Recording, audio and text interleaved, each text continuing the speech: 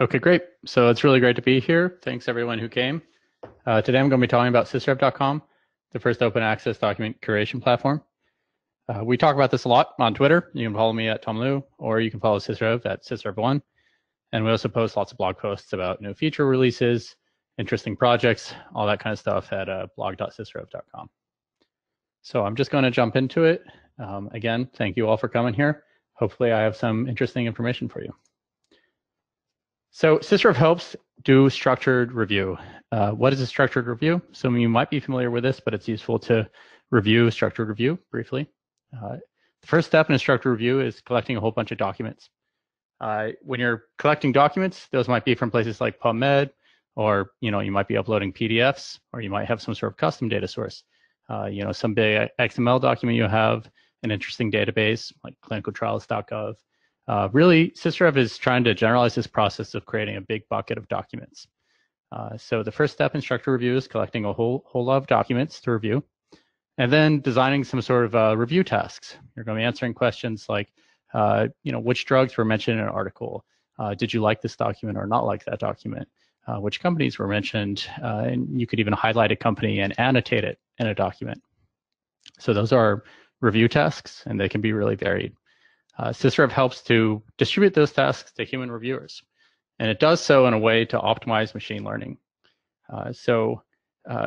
Basically, Sysrev is making it easy to recruit a whole bunch of people and have those people look at documents, automate the distribution of those documents to people, and have machines try to automate all of the tasks that those people are doing. And finally, you're going to collect all of those results into a spreadsheet or programmatically and use them somehow.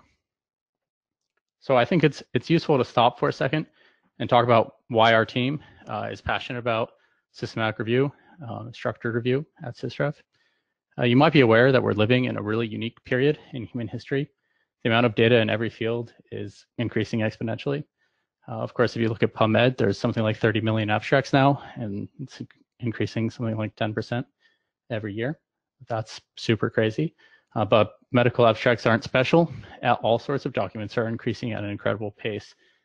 So how are people supposed to get a handle on that? It used to be that you could have a Renaissance person, someone who understands many fields. That probably stopped being possible maybe 50 years ago. But people still, had good mastery of many fields. It's now not really even possible to have mastery of a single field. If you're trying to be an expert on medical stents, for example, you'd have to read something like 50,000 articles a year just to stay on top of all of them. You might come back and say, well, I don't need to read all of those articles to be an expert. But the moment you start relying on some sort of application to tell you which articles to look at, the moment you give up mastery of that subject. So you might expect somebody like me to come here and say, we've got a ton of data, we're trying to answer some hard problems, let's throw AI at it. But the problem with machine learning and artificial intelligence is, it's really not up to this task yet. Humans are still, much more capable in terms of designing important problems. That's probably the most important step, but also designing sub-goals, organizing data, and generalizing their experience over many different kinds of documents. We really have a miraculous machine in our minds. So Sysrev actually aims to integrate people with each other, because the limitation people have is that every individual can only look at, maybe a few thousand articles in a year, something like that. We can only compile and learn from a very limited set of documents. But there are a lot of us, so if we can work together effectively, we can start answering these hard questions and look at a lot of data. A really good example of using algorithms to help people integrate with each other is the delta method. Say you were trying to design a nuclear power plant. You might go to a bunch of nuclear physicists, put them in a room, and say, come up with a better power plant design. They might argue for a while and come up with a design. They might do a good job. Another way to do it would be to go to all those physicists and say, design your own power plant, and then take all of their designs and come back to those physicists with all the designs and say, rank these designs for me. At the end, you have a big ranked list of designs. And you could even iterate this process and let the physicists learn from each other. This example is getting a little involved now, but that's the delta method. And that's an algorithm that would let you get a ranked list of nuclear power plant designs that ideally would be ranked well without needing to know anything about power plants yourself. Sysrev wants to enable that kind of thing, and really all kinds of algorithms to allow people to integrate with each other more effectively. Effective human communication for solving important problems is a really great way for us to start getting a handle on the huge amount of data being generated in many domains. Of course, machine learning plays a role there as well. So we want to be able to allow the machines to do some repetitive and easy tasks and scale them up where possible. But really, our primary goal is the integration of human intelligence. So that's our passion behind this thing. We really think it will touch really every field of knowledge. If you think about any situation where people need to make a decision based on evidence, there's a review process there. All right, so let's come up with an example. We worked with a doctor, Dr. Channing Paller at the Johns Hopkins School of Medicine, and she was interested in using data to design better combination therapies for cancer. So what data sources might you look at for that? You might pull in PubMed, you might pull in clinicaltrials.gov and OpenFDA. PubMed would be entirely unstructured. You're going to read the articles on these drugs that you're interested in and the disease you're interested in, and start coming up with ideas about genes and drugs that have been tried and how they affect those genes. All sorts of interesting information you can pull from the unstructured data. Clinicaltrials.gov is semi-structured, so there are still titles and descriptions, and even the drugs being used don't use controlled identifiers yet. But you could start learning from clinicaltrials.gov what therapies, what combinations have already been tried. OpenFDA is almost entirely structured, so you could start getting information that you wouldn't really have to carefully review, although you might want to combine it with these other data sources on adverse events that might have occurred. Once you've collected your data sources, a place where human intelligence really shines is designing sub-goals. What questions do we have to answer to design a better combination therapy? We have to know what drugs have already been used together, what adverse events have been observed, which diseases have been treated effectively, which genes are targeted, and maybe even administrative stuff, which companies make which drugs, which people have designed which trials. Of course, once you've answered all those questions with the data, you're still not done. You've collected a whole bunch of data, but you still have to come back and design a better combination therapy. This is a place where models can help people. So we designed a very simple algorithm that would look at existing combinations of drugs and say, bevacizumab and erlotinib have been combined, and erlotinib has been combined with everolimus. Maybe all three of those could be combined together. So this is kind of a very simple graph algorithm, and we ranked clinical trials. We ranked combinations that way, and one of the hidden trials for us was bevacizumab, erlotinib, and everolimus, and that received a very high rank. So the point of this isn't to talk about the research we're doing there. I'm just trying to illustrate the life cycle of one of these review projects and the power of being able to answer very important questions with various data sources. Okay. So how is Sysrev really doing this? I'm going to get into some of the actual, we're going to look at Sysrev for one thing and some of the features behind it. Sysrev is a fair platform, findable, accessible, interoperable, reusable. We try to support those principles. One way we do that is through open access. So those are a lot of buzzwords, but let's focus on open access for now. Open access means that when you create a project on Sysrev, if you're creating a free project, it has to be a public project. What that means is that anyone can see your project. If you're a developer and you're familiar with GitHub, we're really trying to clone the GitHub model here. You can create public projects that anybody can see, including search engines. So if I go to sysrev.com/search, and I hope I have all my tabs set up here correctly, I can search for cancer, and you can see I have 21 projects that have this keyword cancer in them, and I have an organization that has done a project there. You'll see more and more information on the Sysrev search page over time. You can search for other projects as well. We launched last summer, so I think while we do have something like 1,400 public projects now, you're not going to find a project for every topic. If you've got a new topic, you can create your own review very quickly. But more importantly, you can discover these projects on Google and Bing. This is really important for reducing redundancy. So if you go to Prospero, which is a registry for systematic reviews, and you search for lead reviews, you'll find something like 1,000, somewhere between 100 and 1,000 lead reviews. Redundancy is important. It's good that people do the same project over and over again, but it is an opportunity to reduce unnecessary work. It's not really enough just to have a search engine on a site. We need those projects to be discoverable by people who use Google and Bing and all the other internet search engines. So if you search for Sysrev Eris, you'll find all the reviews that were done by the Eris searchable group. This search was done a while ago. You can try it right now. Probably still show up somewhere near the top.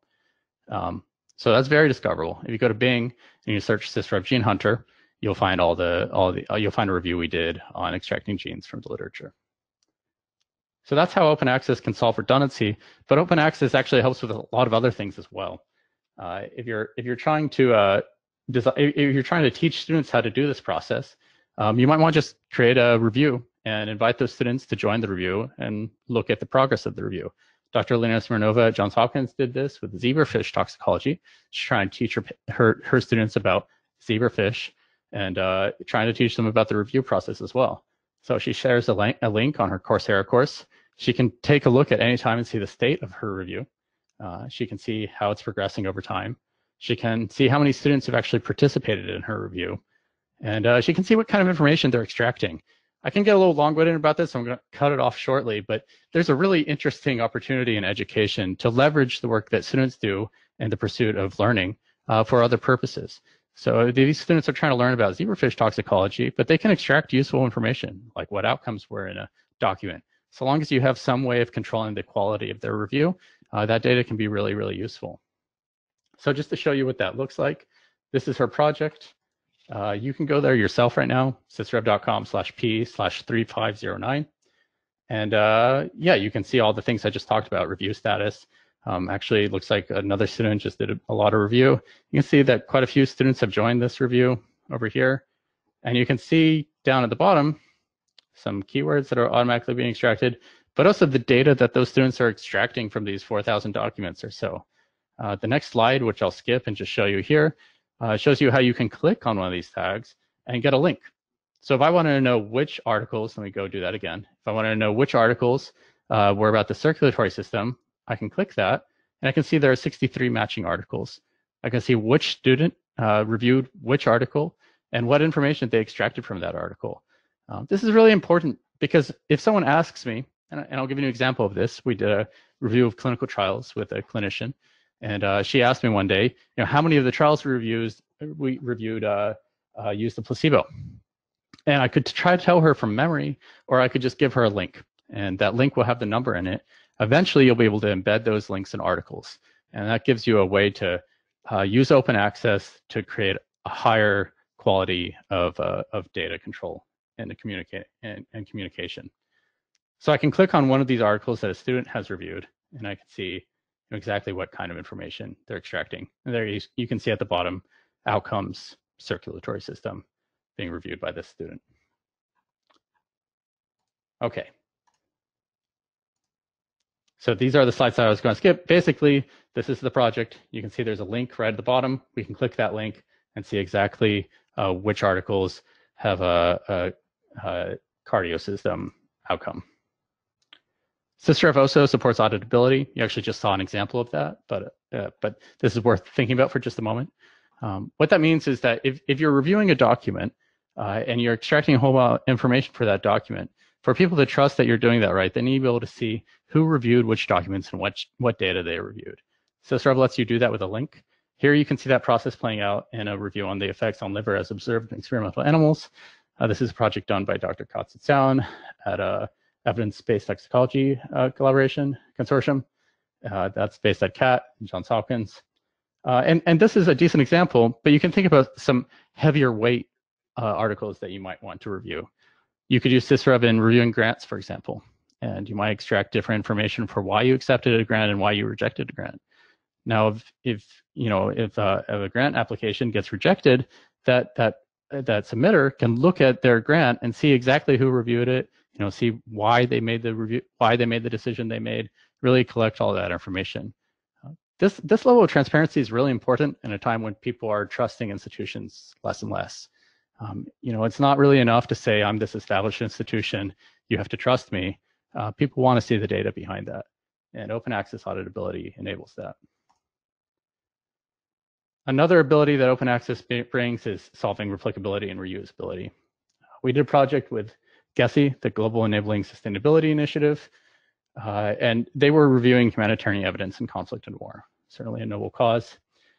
They wanted to replicate these labels, the data they were extracting, across different data sets, different sets of documents they were reviewing for this conflict and war review.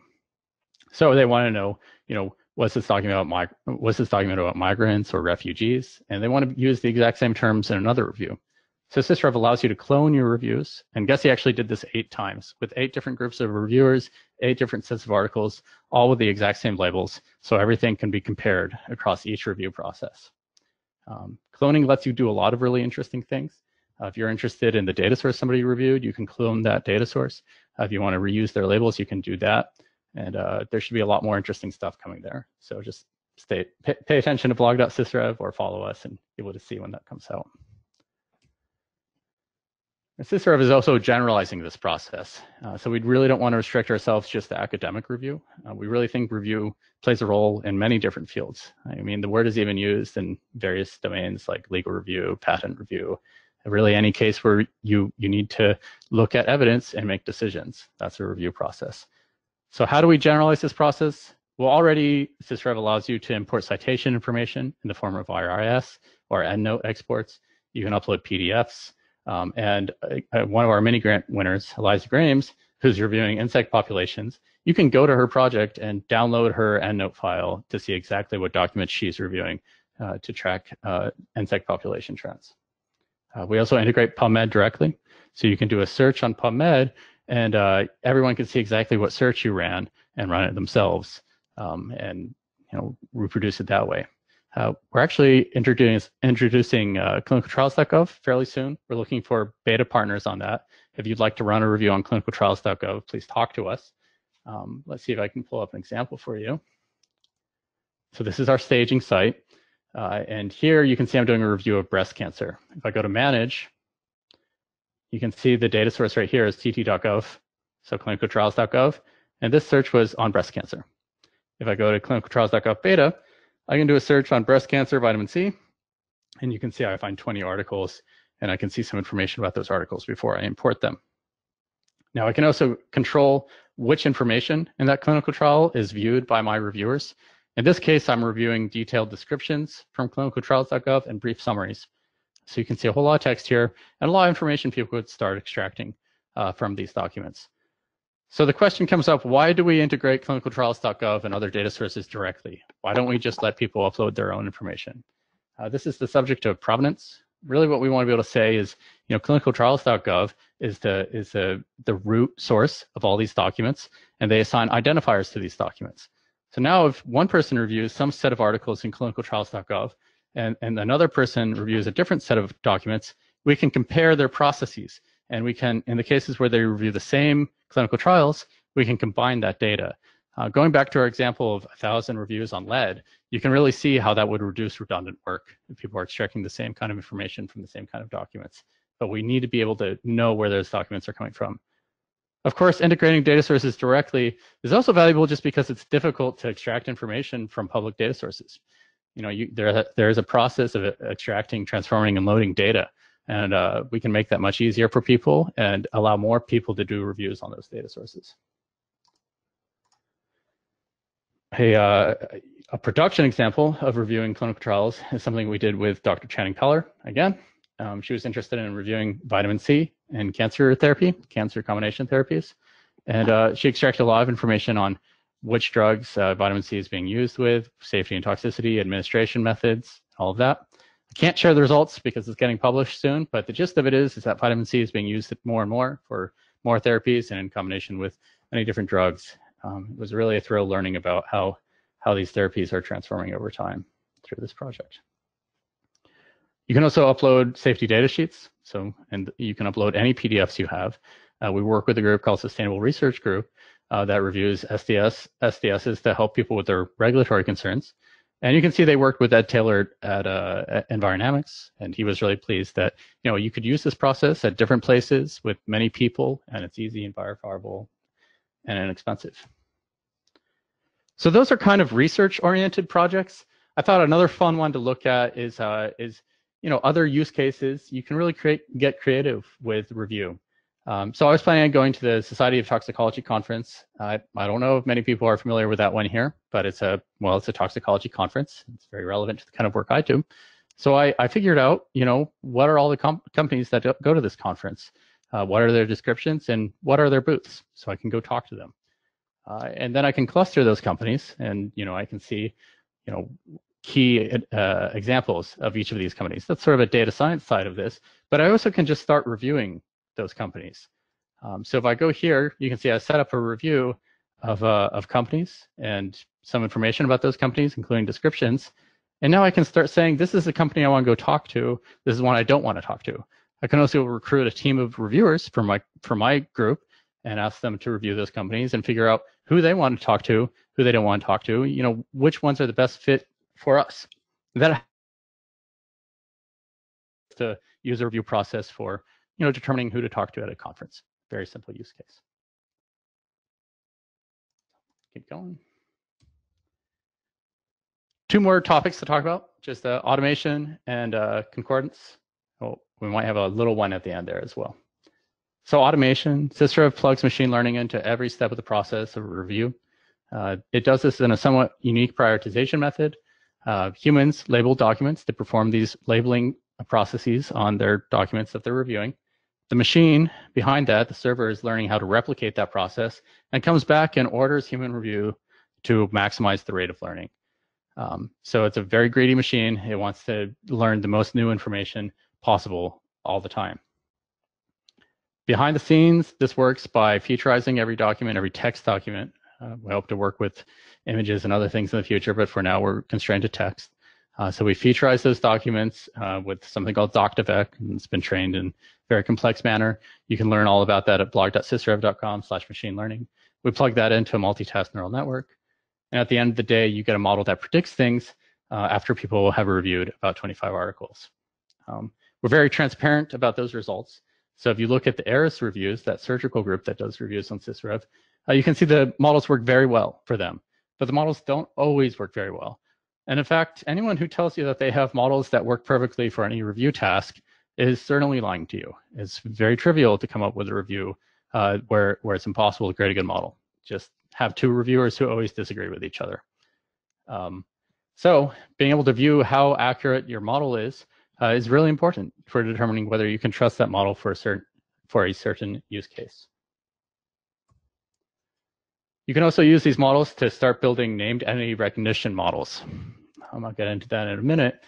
We wanted to run a process where we extracted genes from literature. We eventually wanted to make a model to automate that process. I'll show you why in a minute. The reason we picked this project was to test the payment platform on Sysrev. So Sysrev allows you to pay people for review. And there was an existing gene extraction project called BioCreative that reviewed about 10,000 sentences. So we asked, how quickly can we review 10,000 sentences if we pay people to do it? This project got completed in about 2 weeks, and we paid people about $1 per abstract that they looked at. And here you can see the process of them extracting a gene from some text. The user interface on this has improved a little bit since this slide was made. After this is done on 10,000 sentences, we can create a model that automates this process. The model's not perfect, but it gives us something that we can automate and scale up.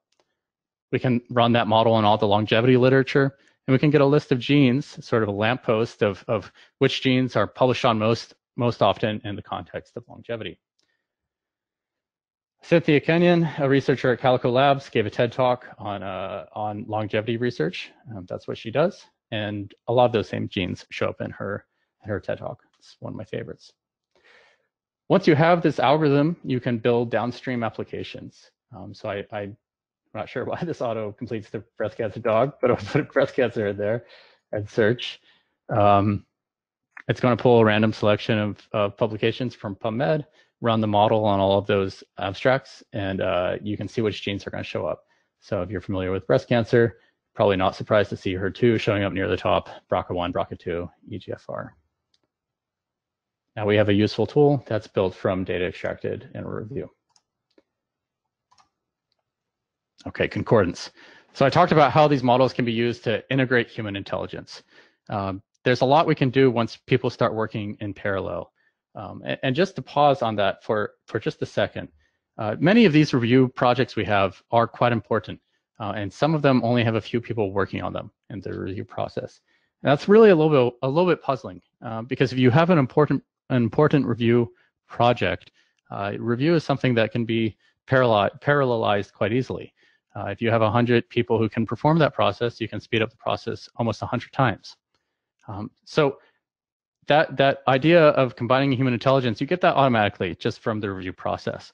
But you can do even better by using algorithms to compare different reviewers and analyzing how they're performing on different tasks. There's a great project that illustrates this, the Hallmark and Key Characteristic Mapping project by the National Institute of Environmental Health Science, Alexander Burrell and Nicole Kleinstreuer. They're reviewing hallmarks, cancer hallmarks and documents. You can see they have things like genomic instability, sustaining proliferative effect, all of that kind of interesting stuff. And our models don't work that well on their project. And so that was really the first step that kicked off the analytics that we do. So we have a application now that's in beta. There we go. And you can see the first thing we can look at is, there are 46 users, 21 labels, 86,000 articles. This is a beta application. It looks like there was a bug in inclusion for this presentation. It's too bad. But you can look at the label concordance, and you can see, organism is being extracted in this review. And organism means, can reviewers determine whether an article is about rats or humans or mice? And that's not such a hard task. But also hallmark is being extracted in this review. And so it turns out that it's a little bit more difficult for these reviewers to extract whether an article is about angiogenesis or apoptosis or any of the other hallmarks. So first of all, concordance can be useful for determining how well defined your tasks are and how well your reviewers understand those tasks. But you can also compare reviewers to each other. So Alexander Burrell is an administrator on this project. He only has 60% overall concordance with other reviewers. But if we break that down to his individual concordance with the reviewers, we can see that with some reviewers, his concordance is really low. And with others, like Nicole Kleinstreuer, the other administrator on this project, his concordance is really high, which is exactly what you would expect to see. Some reviewers maybe don't understand the task all that well, or there could be other problems that show up. So you probably want to just have a discussion with those people, understand what's going on. Okay, so that's concordance. And the last thing I want to talk about is managed review.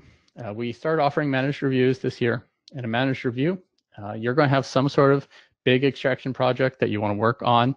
You could use a little help with it. We'll help you design a custom data extraction from whatever data sources you're interested in. We'll manage the process of defining tasks, recruiting reviewers, making sure they're on time, and paying them. We'll automate some of those tasks where possible and analyze the results. We have quite a few blog posts on this. We did a case study on mangiferin. If you go to blog.sysrev.com, you'll see a picture of mangoes. I suggest you click that if you're interested. Mangiferin is a substance that exists in mangoes. And if you were doing one of these projects, you might want to learn, maybe I'm interested in creating a supplement with mangiferin in it. We should probably learn something about it first. So we reviewed all the PubMed documents with mangiferin. One of the things we asked our reviewers to extract was the disease. And so now we can combine some simple analytics models to start clustering those diseases. So we have a model that can cluster strings based on how those strings are used in text. So you can see things like high-fat diet is very similar to high-space fat diet here at the top. And obesity, insulin resistance are very similar. Diabetes, impaired glucose tolerance and diabetes is very similar to diabetes. Renal fibrosis is very similar to nephropathy and neuropathy. So this kind of clustering of disease outcomes is just one interesting analysis you can do. If you choose a representative disease for each of these clusters, you're going to discover that mangiferin is very associated with diabetes. So maybe it helps as a therapy or a supplement for diabetes. So that's it for today. Sysrev is free. Public projects are open access. You can go ahead and try it out right now if you're interested.